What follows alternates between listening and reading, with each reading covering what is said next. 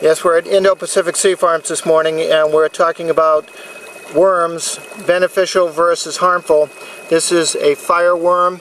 Got a lot of questions about these, and this is something that's not good for your aquarium and not good for your health.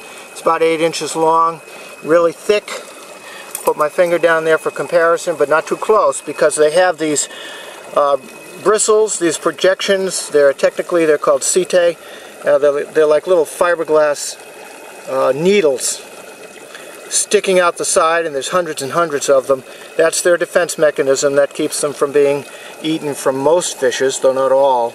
And if you happen to handle one of these, those bristles are going to stick in your finger and hurt like hell. So you don't want those around. You don't want them in your aquarium.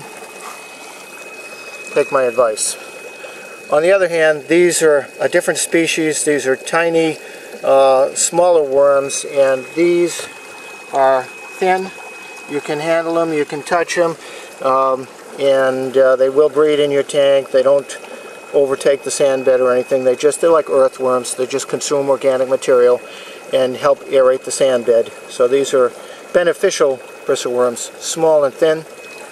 Fireworms are long and thick, dangerous and nasty, and to be avoided at all costs. Aloha.